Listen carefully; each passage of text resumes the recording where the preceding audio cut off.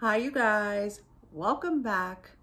So today we're gonna run really quickly through my October favorites. Now some things were very easy and some things I had to sit down and think, what have I been reaching for every time I sit down?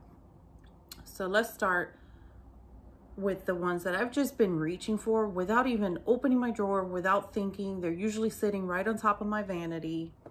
And let's start with foundation, and this is the Dior Air Flash.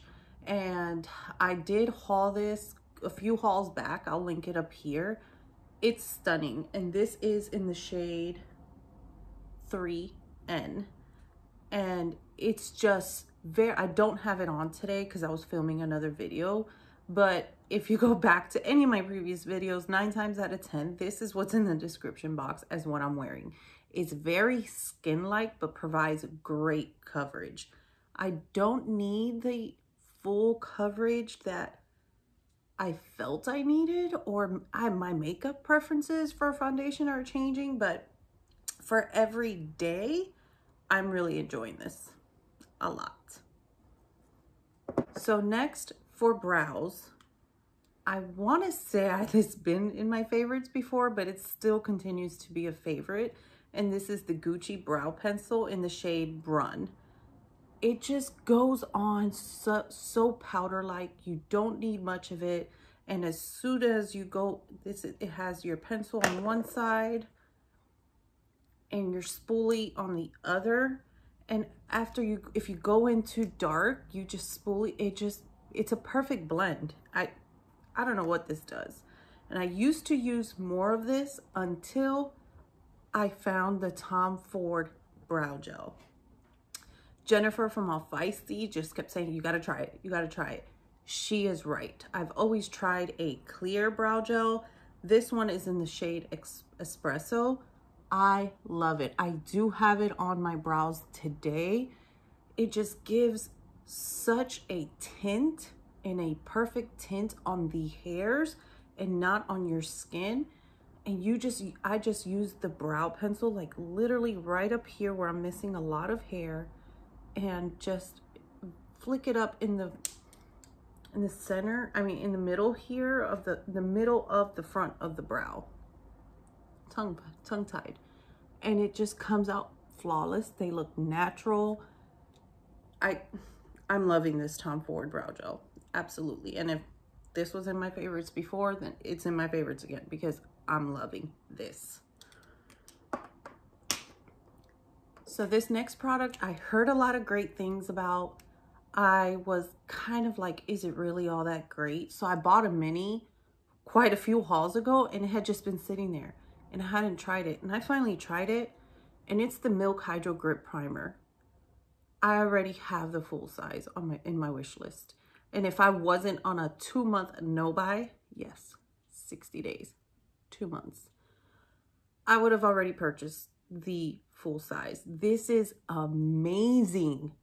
It does minimize my pores, but it really does grip anything you put on it. Before I would I don't have a lot of hyperpigmentation right now.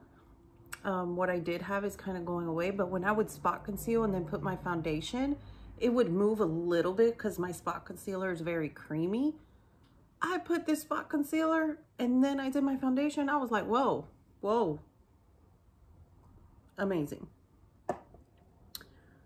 Next is the Dior Skin Forever Concealer, and this is in the shade 2N. Now, I have never had a Holy Grail concealer, and I'm still not sure this is my Holy Grail, but it is the one I'm reaching for the most. Every time I sit down, it's either this or the e.l.f. hydrating one. And once I noticed I stopped reaching for the e.l.f. hydrating one and started reaching for this, I said, is it reaching Holy Grail status? Maybe. I'm loving it. And thank you, Yachty from Yachty Beauty. So next, 2 lip products. So one, I have the box, but it's in my purse because I love it that much.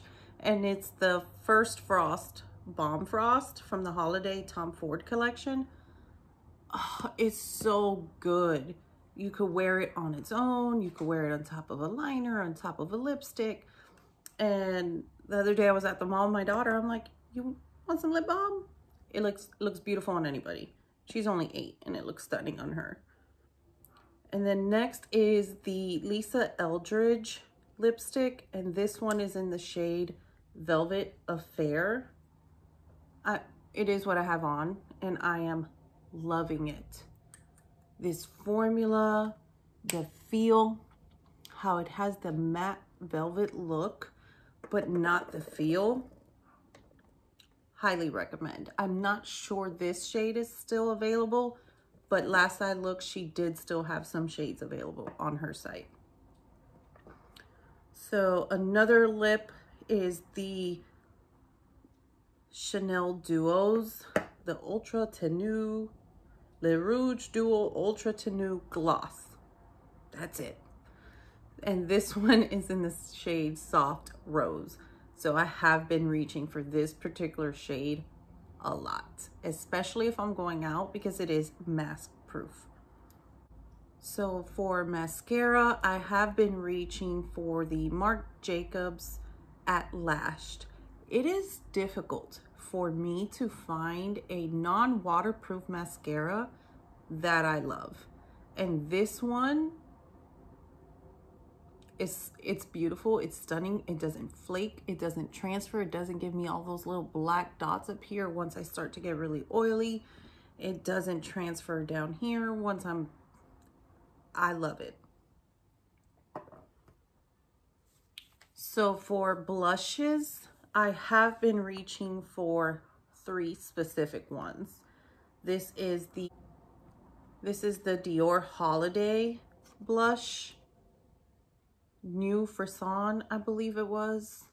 I don't remember the shade and it's not printed on here, but I believe that was the shade. I just love that I could throw this on, and because of that beautiful sheen,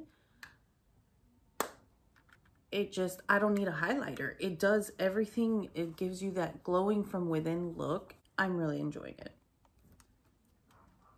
And next is the Wayne Goss Weightless Veil Duos.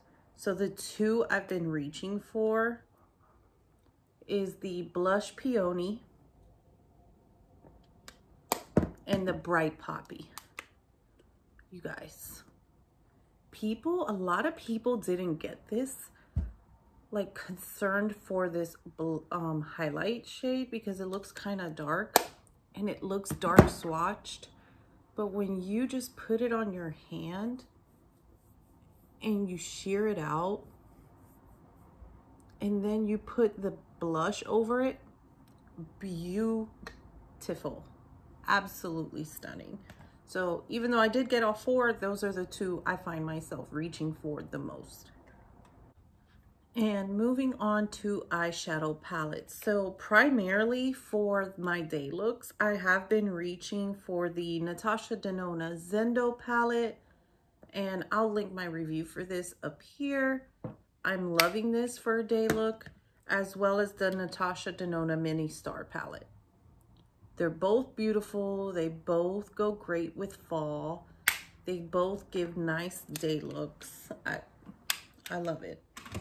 And I have been on a kick lately for the smaller palettes. So I have been reaching for these Dior Quints as well. And this is the Mitza.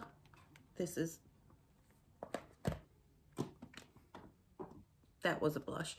The Mitza, I have the Rouge Trafalgar I've been reaching for, the Pink Carole, and I actually just ordered a few more. So I'm really loving the just grab a smaller palette, take a look, get it all done.